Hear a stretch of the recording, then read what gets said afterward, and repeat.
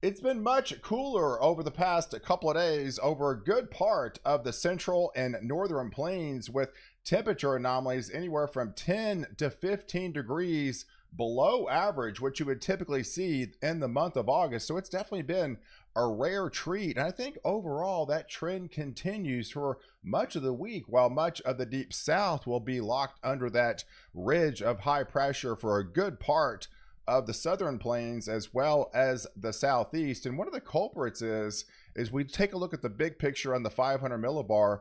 We've got this more or less elongated trough. We got a ridge of high pressure that's been dominating over a good part of Canada that traps this cooler trough underneath, and we have these disturbances that are coming off the Pacific, and it's going to pick up with this elongated trough and keep the cooler anomalies and the northwest flow events alive. That also means more instability, more heavy rain showers as well, and you're actually seeing that in a good part of Oklahoma this morning. If we take a look at the teleconnections and one of the culprits of why this is happening in August, you can see the EPO, your Eastern Pacific Oscillation, took a nosedive. You have your negative deviations all the way down to a -3. That's actually fairly rare in the month of August. That brought that cooler shot of air across the middle part of the country. But you can see as we start this week and the coming up, it is going to somewhat modify and try to rebound.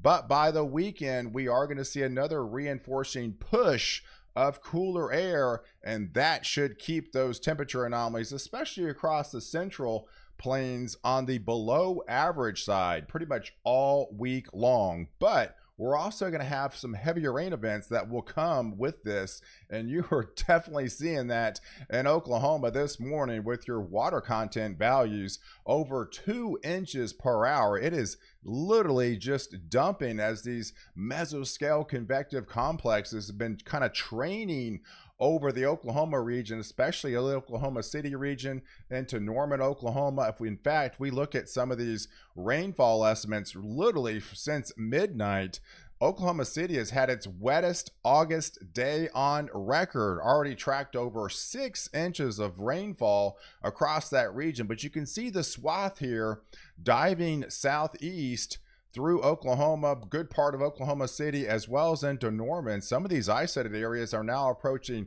8 inches of heavy rainfall. That is compliments of just this northwest flow, this cooler aloft. And we saw some heavier rains across that region yesterday, where you only topped out in the 70s. So it's been kind of very unusual.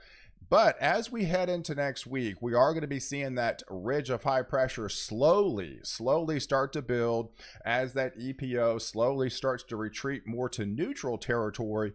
That'll allow the ridge to kind of build back in from the west and kind of take over again over a good part of the south and the southeast. So it'll slowly build into those areas where you experience those cooler anomalies into Oklahoma, and eventually lift up into Kansas. But on that northern periphery, that's where we're going to be seeing some of the heavier rains and the more the ridge rider aspect kind of taking shape as we go through the week. So as we head into Tuesday, with that ridge of high pressure pretty much locked over a good part of Texas and Oklahoma by then, we're going to be seeing some of that monsoonal flow continue for the desert Southwest, some isolated to scattered thunderstorms in the heat of the afternoon, as well as getting into portions of Utah, especially those areas into Colorado. But as we head to the northern periphery of that ridge into Kansas, heading into Missouri and portions of Arkansas, you're going to be on the bullseye, if you will, of some of those heavier rains, those mesoscale convective complexes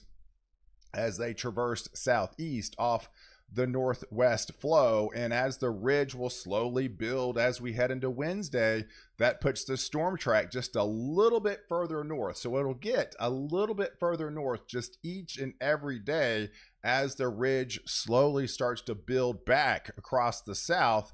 So now we're talking more predominantly for those areas into Missouri, getting into the heavier rains. Now that will lift up into Nebraska and then going into those areas of Iowa. And I think that only continues to lift even further north as we head into Wednesday and Thursday and Friday. So going into Wednesday, we can see another piece of energy, right? So you get these pieces of energy that comes off the Pacific, meets up with that elongated trough, and you got some lower pressures again highlighted across the Dakotas and much of Nebraska. That's going to set up a secondary boundary of more heavy rainfall, I think, that will start to take shape on Wednesday, get really activated on Thursday, and then on Friday, another batch of heavier rains. Well, you can see in your far right-hand corner, that's your low pressure. That is what could be Ernesto by then that we've been tracking into the Atlantic. And if we continue, you can see the overall ensemble guidance of the European ensembles with the trend keeping pretty much every single member now off the East Coast. So yes, all indications are this continues west northwest bound, but as it heads into Puerto Rico area, it's going to hit that ridge of high pressure and then kind of pull it and steer it further off out into the open water. So yes, we've got almost every member of the European ensembles kind of hinting at it stays offshore, while we have yet one little rogue member trying to say, hey, there's a possibility of a storm, but since it's just literally just one member, that is just not going to happen. So yeah, here's the latest guidance from the National Hurricane Center. It has a 90% probability of this tropical wave we've been tracking for a long time now. Yeah, 70% this is going to form. So it's literally still 1,000 miles east of the Lesser Antilles. And yes, it's going to continue west-northwest bound, approaching the U.S. Virgin Islands by likely Wednesday or Thursday, getting near Puerto Rico maybe by Friday.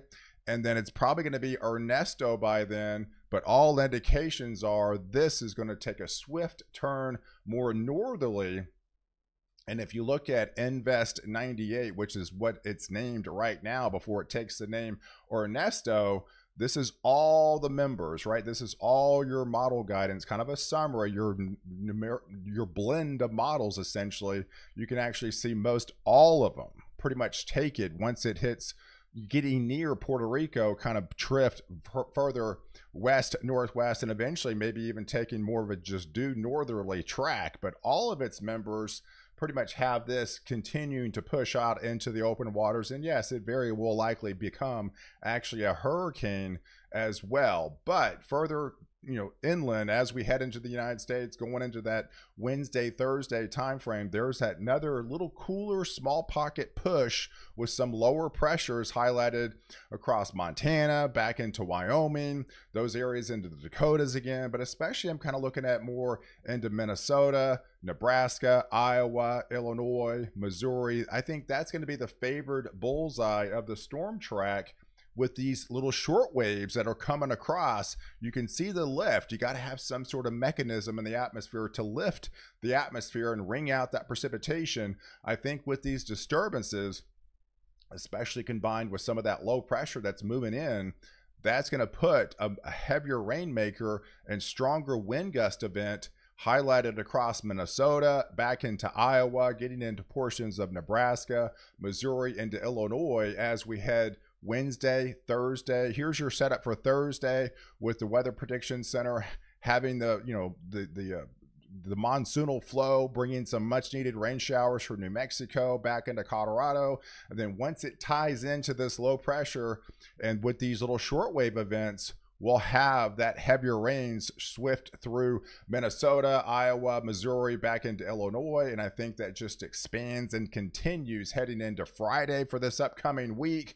Now getting into Wisconsin, really highlighted over a good part of Iowa into Illinois. I think that's going to be the heaviest rainmakers, and that will extend into Indiana and eventually kind of sneak into areas of Kentucky. So yeah, if we look at the precipitation water content, your PWatt values, what you would typically see in the month of August, yeah, well above average for this time of year. So I am expecting not like what you're getting in Oklahoma City this morning, but definitely some heavier rains, likely some 1 to 3 inch rainfall at rainfall amounts, even higher than that if you combine the Wednesday, Thursday time frame. So if we combine that, you're looking at on the overall ensemble guidance of the European, Yeah, it's kind of hinting at several inches of rain with this kind of conveyor belt of moisture. As you can see, much of the ridge of high pressure will be locked and building and shifting further north by then.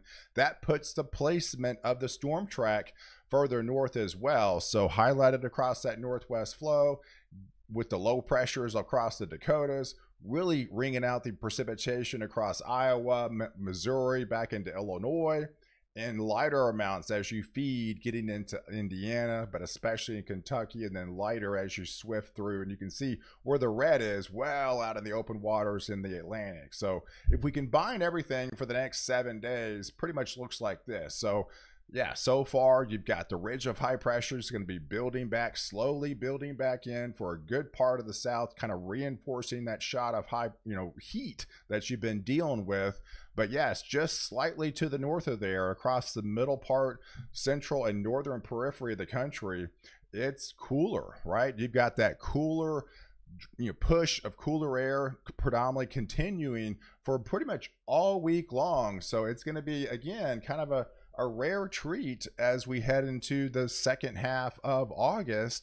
But we're also going to be dealing with that heavier rain. So you got the ridge of high pressure just begging for rain further south, but further north, that's where the storm track's going to be. And yes, highlighted across Missouri, in Iowa, back into Illinois, Wisconsin, Indiana. That is going to be your favorite area for the heaviest rain as this moves out of Oklahoma to today. I think you're going to be drying out for most of the week, while most of the rain will be shifting to your north by then. So beyond that, if we look at the tropics, of course, we're going into the heart of hurricane season. So it's not abnormal that we're going to be seeing multiple waves come off the coast of Africa. And as we get into that second half of August, yes, we're going to be looking at the Caribbean again. We're going to be looking at all this area around the main development region, because most long-term guidance is hinting at a fairly bullish time frame with more of these tropical waves and maybe increasing numbers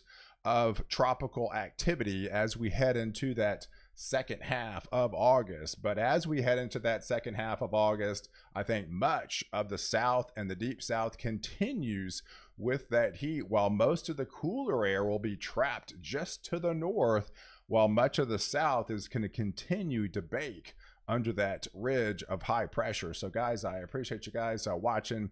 Do like this video, definitely hit the subscribe button, and catch me next update where I protect you before and after the storm.